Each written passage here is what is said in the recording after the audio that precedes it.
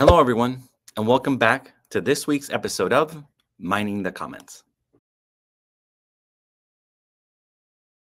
We had a few questions posted from last week's video, and one of them comes from Rosalie. And Rosalie asks, I am so sleepy at 5 p.m. onwards.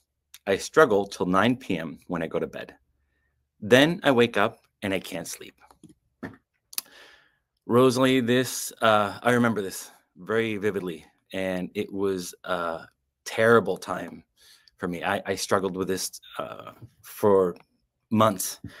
I remember at that time I was doing CBT-I, cognitive behavioral therapy for insomnia. And for me, the sleep window was the hours in which we were supposed to go to bed and try and get some sleep. So that window was for me between 11 p.m. and 5 a.m. when the alarm would go off. And in my situation, I noticed consistently between 8 and 9 p.m., I would be absolutely exhausted. I'd be watching TV with the family, and my head would start falling back and forth. My eyelids were so heavy. I did almost everything to stay awake until my time, which was 11 p.m. But I remember several different things. So one, when I just couldn't handle it anymore, I'd go walk around. I'd go for a walk. Otherwise, I'd sit on the kitchen table and color with my daughter. We had a couple of coloring books. And I would notice sometimes I would doze off and I would wake back up and there'd be some scribble on my artwork, right? And so clearly I was dozing off. Yeah, the most ridiculous thing that happened for me was I would be in the middle of a conversation with my wife and I was actually doing the talking and I would completely fall asleep. And I would wake back up and I'd look at her and she'd be smiling at me and she's like, you fell asleep. I didn't know this was even humanly possible to fall asleep mid-sentence, but that happened to me on several occasions. So this was, first of all, very frustrating, very scary because I had no idea what was going on.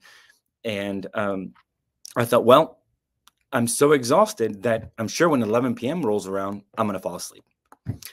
I would get ready for bed around 10:45. I'd lay in bed and immediately just be wide awake. Felt like this rush of adrenaline, and I would wonder, well, what happened to my sleep drive? What's going on? It was so frustrating. It was so confusing, and that went on for months. When I finally found the sleep coach school and the teachings of Daniel, I realized that this actually has a name. So what they call it here in this program, we call it the Houdini Effect. So if we remember, Houdini was a famous magician. And the reason why we call it the Houdini Effect is because we're so tired, we're so exhausted, and all of a sudden when we go to bed, magically, we feel wide awake. So that's the reason for the name. So to give an example, imagine a scenario. Let's say we don't have any sleep problems at all. And it's 1 o'clock in the morning, we're sound asleep, and somebody comes in and starts pounding and knocking on the door aggressively. Most people would wake up and feel a rush of adrenaline and go into a fight or flight mode. If we were to investigate, let's say, I don't know, there's the paramedics are at the door, but they went to the wrong house. You open the door, you talk to them, you find out what's going on, they go to the neighbor's house, whatever. What happens to us at that moment is the adrenaline rush is keeping us awake, keeping us alert, and ready to protect or defend ourselves. When we realize there's no real threat, there's no concern that it was, again, a mistake or misunderstanding, we no longer start to feel that same adrenaline rush or that threat. Now, it may take a little while for us to not feel as scared because of what just happened. We were startled, awake. But we can generally go back to sleep after a little while. The problem is when it comes to insomnia, the reason why this is happening is because the brain doesn't know the difference between a perceived threat or a real threat. And so perceived threat, it perceives that sleeping or being awake is dangerous. And so the adrenaline rush comes in right when we're going to bed because it feels like there's a danger there. This is why sleep meds generally don't work for most people, melatonin or sleepy tea or any of those things, because the brain is convinced that it needs to keep you awake to keep you alive. And so it's very difficult, if you think about it, if it's middle of the night and a bear comes at us, for us to go, well, you know something, it's 1 o'clock in the morning, I need to get some sleep and be able to go to sleep. That doesn't make any sense. So that adrenaline rush is that hyperarousal with the subconscious thinking that there's a real threat. So I hope that makes sense. So what do we do about it, right? So what we do, the program offers a couple of different steps. One is befriending wakefulness. So with befriending wakefulness, we are teaching the subconscious, we're teaching the brain that there isn't a fear or threat. I liken befriending wakefulness to going to a doctor's office and sitting in a waiting room. And I don't know about you, but I've been to doctors where I've had to wait between 1 to 2 hours sometimes to see them. And it's really boring. We don't want to be there. There's nothing exciting to do. So what do we do to help pass the time? Well, oftentimes you can read something, right? Some of those old periodicals, or we can watch TV, or maybe even playing games on our phones. So as we start doing those things, it helps to pass the time. Let's say even if you're really tired and there's a couple of couches and nobody else is around, we could probably even just lay down and get some rest.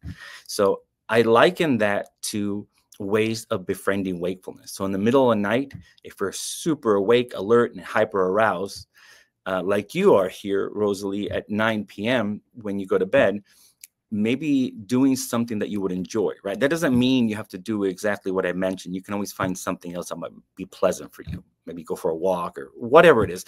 But letting that subconscious know that there isn't a threat. There isn't anything that we need to be worried about.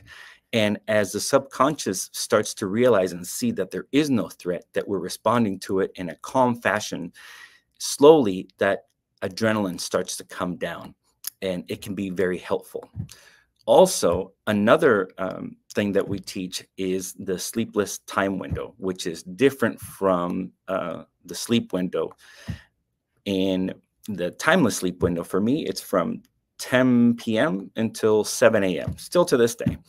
And what that means is we no longer look at the clock after 10 p.m. And whenever we feel like it would be more pleasant for us to go rest or lay down or go to bed, we do so. If we feel like staying up and watching TV or doing other things, we do that as well.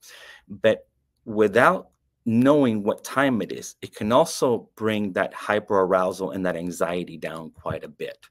So those are two things that you can definitely try that were super helpful for me, that a lot of people in the immunity program are doing and can be very beneficial. I hope this was helpful for you, Rosalie, and thank you so much for posting that question. If you have if anybody else has any other questions, please post them on the comments section below, and I will go through them and pick one and answer them for the following week. That is all for this week. If you are struggling with sleep issues, I recommend that you go to our website, the Sleep Coach School, and join the immunity program, where you'll get support from coaches and from the community.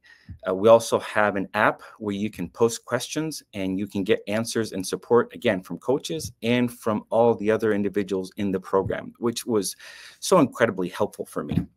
And last, if we would like some one-on-one support, we also offer one-on-one coaching.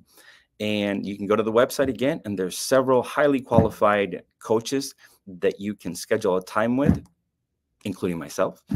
But anyways, there's several ways that you can get the support. Obviously, you can jump on this channel or one of many of the series that Daniel offers and get support. Until then, have a wonderful week. Be safe, be kind to yourself, be patient. The insomnia journey can be a very difficult one, but there is a way out of it. I'm definitely proof of that. And so have a wonderful week. Thank you for joining us. Take care. Hi there, it's me, Daniel, and I hope you found the video you just saw eye-opening. I hope you found it really valuable. And if you did, please hit that like button, write a comment, because this way YouTube knows to feed it to other people who can then find their way to peaceful sleep.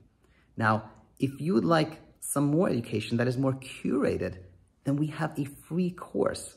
Our Ready to Sleep in 5 Days free mini course is available on our website, thesleepcoachschool.com, and it may be just what you've been looking for. I hope so, and thanks for being here.